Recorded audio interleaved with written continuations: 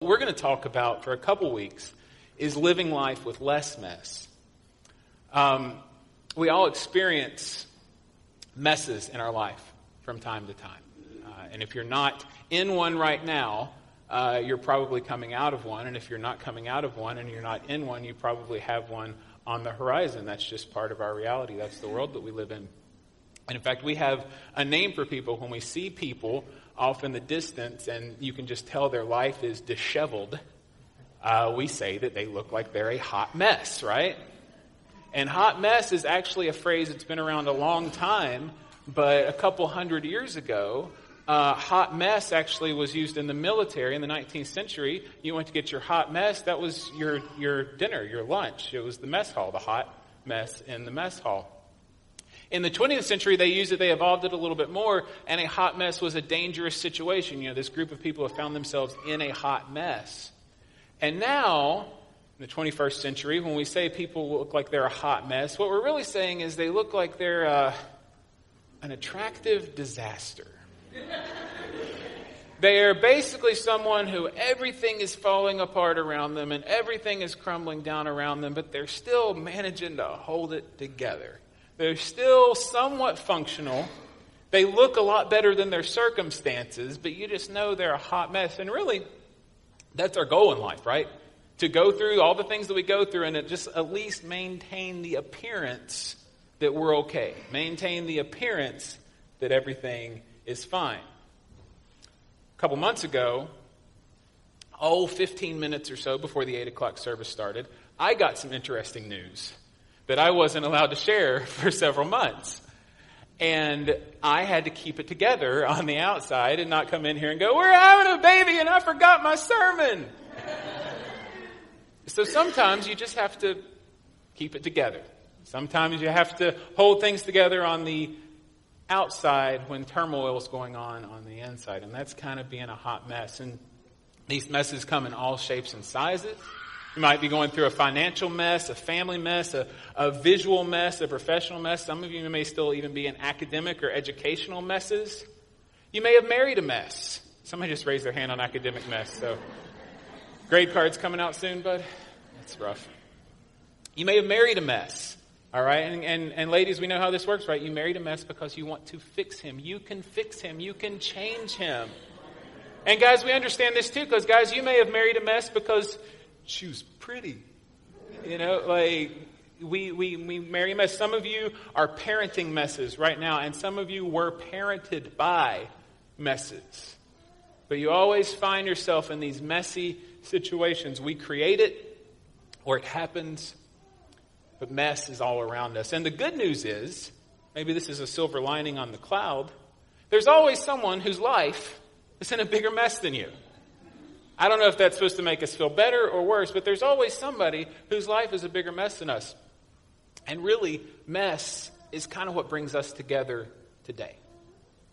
We are in this place by and large in part because we have mess. And I think it's important that we acknowledge our messes because oftentimes Christians look at other people's messes and they see folks in a mess and they don't necessarily listen to those folks, or they don't learn from those folks. They criticize the mess, but they don't become students of the mess, because we can look at that and we can say, well, it's not my mess. I understand I have issues just like anybody else, but my mess certainly isn't like that. But when you learn the story behind someone's mess, you view them differently, and you view their messes differently. So there's always somebody in a bigger mess than you, and it's not just you. It's everyone. Mess is kind of the great equalizer. Mess is the same that puts us all on the same playing field, because regardless of what mess you're in, or regardless of what mess you're in, we're all in or the product of or headed towards some kind of attractive disaster. But we believe in this place especially that the mess that brings us together is the same mess that brought God to us. You know, for God so loved the world, for God so loved the mess. For God so loved the mess that he looked down on it and he said, I'm not going to flood it again. I'm not going to destroy it. I'm not going to burn it to the ground. I'm going to address their mess. I'm going to address their mess, and I'm going to do it with a word called grace. I'm going to address their mess with grace. And no one expected it, and no one considered it, and most people missed it because they weren't expecting grace to address their mess. We're going to read some of the writings of Paul today, and I think it's always important. We know this about Paul, but I think it's important to remind ourselves about Paul anytime we read anything from Scripture he wrote. Paul was a very educated man. He was a very learned man. He was a Jewish man. He was a scholar. And he spent most of his early life dealing with and fighting against what was essentially, in the minds of him and his people, in their minds, was a Jewish knockoff called the Way. He was fighting a group of people that were screwing up the Jewish customs, talking about stuff they had no business talking about. And he fought those people. He fought people in this weird pseudo-Jewish religion called the Way, that ultimately would be called Christianity. So I think it's important to remember that when we hear Paul talk about it. Paul was very familiar with Jewish customs. Paul was very familiar with the law. We're going to read from Romans chapter 3 today. And before I go on, who has their Bible? All right, a few more folks than last week. If you were here last week, I'm reminding you and I'm encouraging you to please do your best. Bring your Bibles to church. There's stuff in here I want you to see. There's stuff in here that I want you to know where it is as we go through these passages together. So we'll keep reminding you of that. Thank you for bringing your Bibles. Romans chapter 3, and we're going to start on verse 19. It says, "Now we know that whatever the law says, it speaks to those who are under the law." Now that's just fancy wording there for you are under whatever law is over you. If there is a law over you, you are under it. Now, for those of us here today, hopefully the law that is over you is the Scriptures, is God's Word. That's the law that we adhere to. But everyone, even if you don't call yourself a believer, even if you're a believer of a different faith, you are under a law.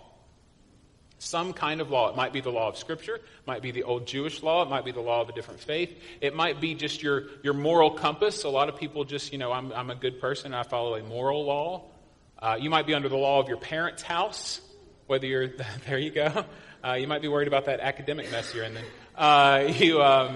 You might be under the law of your grandparents' house. You might be under all these different laws, but you are under a law. And only the laws that you're under apply to you.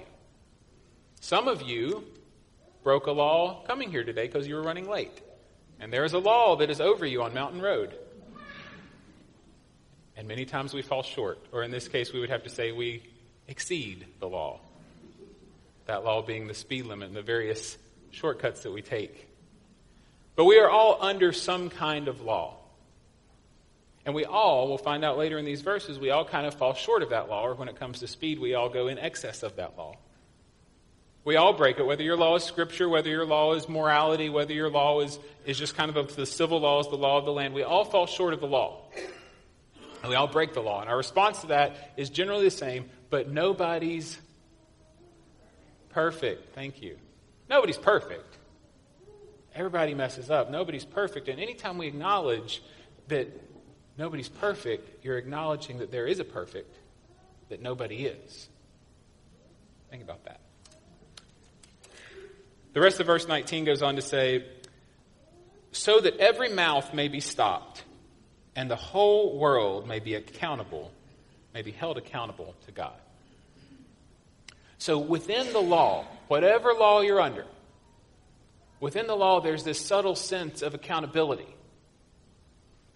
Like I said, our mess, or the law, or sin, becomes a great equalizer. It evens the playing field. Because when it comes to the law, we are all silenced. Because we've all missed it. We've all failed. Nobody's perfect. So it silences everyone. Because we are all accountable to whatever law that we're under. We've all been under it. We've all been under this law. And we've all broken it. Verse 20 Goes on to say, for by works of the law, no human being will be justified in his sight, since through the law comes the knowledge of sin. So now we get this, we have accountability, and now we have this reflection. Through the law becomes the knowledge of sin. The law kind of lets us know what we've done wrong. The knowledge of sin. And Paul says here, you'll never be so good that God says you're good enough. That's not how the law works. You'll never be so good that God says you're good enough. And so sometimes the problem in these places, in the types of gathering we have, is who likes to be reminded how they messed up? Nobody wants to be reminded of their shortcomings. Nobody wants to be reminded of how they messed up. But the law gives us the knowledge of our sin, and the law tells us where we messed up. And it makes us ask ourselves the question, what does the law that you're under, whatever law that is, maybe it's Scripture, maybe it's Jewish law, maybe it's the laws of the land, maybe it's your moral law, what does the law that you're under remind you that you're not? Because the law will always show us that we're not something. My law that I am under reminds me that I am not forgiving enough, that I am not loving enough, that I am not patient enough, that there is a standard that's been set and a standard that's been given to us in example form by Jesus Christ that I don't meet. That's what the law reminds me of. And you have things in your law that remind you of where you're missing out, where you're falling short. A few verses later, Paul gives us that famous verse. We know, we use it, we tell it to our kids. Romans 3:23, for all have sinned and fall short of the glory of God. Whatever standard you hold yourself to, you've fallen short of it. And every mess in your life, every mess in anyone else's life has a reference point. And the reference point to the mess, you can always look back and find it. It might be a week ago, a month ago, years ago. You say, that was it. That was the point where I fell short. That's the point where I started this mess. That's the point where someone else fell short and kicked off this mess. Some of you right now in your children's lives are creating their reference point that they'll be referencing years later in therapy. That was the moment that things got messed up. But every mess has this reference point of there was a moment when there was a standard that didn't get upheld. That's where I fell short. That's where my parents fell short. That's where my boss fell short. That's where my training fell short. And someone fell short of a law. We always companion this verse with Romans 6:23, just a couple chapters over, and it says, for the wages of sin is death, but the free gift of God is eternal life in Jesus our Lord. See, we mentioned this before, and I'll mention it again, and I'll mention it over and over and over. Sin always destroys something. Sin always hurts something. Sin always breaks something. Sin always kills something. Now, if you're not a Christian here today, sin will rob you of the most important thing, which is eternal life with God. But even in the life of a believer, sin hurts something. Sin breaks something. And this verse simply explains it to you. The wages of sin, the thing that you're going to get because of your sin, the thing that you will earn because of your sin, your wages, is death. It always will be. But Jesus came to address the mess. John 3:16 is one of the most familiar passages in Scripture, and we know it, and all of us know it by heart. For God so loved the world, He gave His only Son. Whoever believes in Him would have eternal life. Eternal life. But I never like reading John 3:16 without reading John 3:17 right after it. Because John 3:17 says, for God did not send His Son into the world to condemn the world, but in order that the world might be saved through Him. God didn't send Jesus to the world to identify and condemn the mess. Yep, you messed up. Yep, that's broken, and that's broken, and that's broken. Jesus came not to condemn the mess, but to address the mess. He says, yes, you've created this mess, but I can show you the way through it, and I can show you the way out of your mess. You don't have to live in that anymore. In John chapter 8, Jesus says, John 8:12, he says, again, Jesus spoke to them saying, I am the light of the world. And any of these I am statements that Jesus makes, he makes 7 of them in Scripture. Any of these statements, you have to think, why would Jesus compare himself to these things? Jesus compared him, I'm the good shepherd. Because we're like sheep oftentimes. Why would he compare himself to the door? I'm the gate, I'm the door. Well, it's because we need a way. We need a way through something. We need a way into something. Why would he compare himself to the light? Jesus says, I am the light because we're in a dark place. You need the light because you're in a dark place. He goes on, that whole verse says, I am the light of the world. Whoever follows me will not walk in darkness, but will have the light of life. You do not have to walk in darkness. I'm not here just to shine the light on your mess. I'm not here to identify your mess. God's word reflects the law to us. We know we have the knowledge of sin. I'm here to show you a way out of your mess. I came so that you can have the glory of God. I came to save you. That's why I am the light. We experience darkness, we experience messes all throughout our lives and seemingly on a daily basis and on a weekly basis. And even in the world that we live in, this week we were confronted with yet another example of senseless violence, a seemingly random act so heinous we can't wrap our minds around it, another mass shooting, another group of people that lost their life, another group of people that lost family members. And we say, God, why? God, how long? And before the dust even settles, we start the game. We start the blame game. And we raise an angry fist in defiance and say, it was not my group that caused this, and it wasn't my mess that caused this, and it wasn't my mess that caused this. We blame people, and we blame governments, and we blame illnesses, and we blame laws. But the cause of the mess is the same cause that it's always been, and that cause is sin.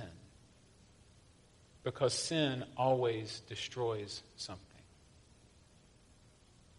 And we've been given the knowledge of the cure for sin, because the cure for sin has always been Jesus Christ. And the gospel of Jesus Christ, if sin always destroys, always kills, always hurts something, always breaks something, the gospel of Jesus Christ always changes something. And each and every one of us have examples in our life where the gospel has changed something. And people ask me all the time, and I've given this answer before, what's your favorite part of ministry? What's your favorite part about being a pastor? And I say, you know what? I've been given a front row seat, and we've all seen this, but I've been given a front row seat to the gospel changing someone. I haven't read about it in books or seen it on movies or seen it on TV. I've actually seen the gospel of Jesus Christ get a hold of a person and change it. I've actually seen it get a hold of a family and change it, and get a hold of a church and change it, and yes, even get a hold of a community and change it. And the world would call it being naive, but I call it being hopeful. That I believe not only can the gospel change a person and a church and a community, but I believe the gospel of Jesus Christ can change the country and the world that we live in. It's the simplest, most basic truth. The same way we share it to our children, we share it with adults, that there was a mess. There's always been a mess. And Jesus came to address that mess. And he came and he lived a perfect life, and he died for our sins, and then he defeated the mess, and he rose again from the grave. And then he left us with something. When Jesus ended his earthly ministry and went back to heaven, he left us with two great things. One of which being the great commandment. The greatest commandment. Love God, love people. The other great thing was the Great Commission. which is simply tell everybody. And so when we look out in the world and we look for solutions, and we look for social solutions, and we look for government solutions, we look for political solutions, you can champion your cause and you can shake your angry fist in defiance, but if your solution for the mess is not wrapped up and mitigated by the gospel of Jesus Christ and those two great things, then your solution will always leave you and always leave us in a mess. Every political solution, every economic solution, every social solution has to be held in conversation with those two great things. Love God, love people, tell everybody. Because we've been given grace. Sin is the great equalizer. Jesus fixes the mess. So if you've looked for solutions outside of those two great things, if you've looked for solutions outside of the gospel, I would encourage you to seek other solutions. Because we look around and we see the mess and we see the darkness and we say, this world needs a light. This world needs a solution to the mess. And Jesus says, that's why I came. I came to address this mess. Not to show it to you, not to point it out to you, not to tell you how your mess is better than this person's mess, but it's not as bad as this person's mess. But so that you wouldn't have to be in your mess. And so that you could take that knowledge, you could take that love, and you could go beyond this place. And so that there would be less messes. The solutions don't come from more laws or less laws or more government or less government or this and that. The solution comes from the gospel of Jesus Christ and how we choose to share it and what we choose to do with it. So what does the law that you're under show you that you're not?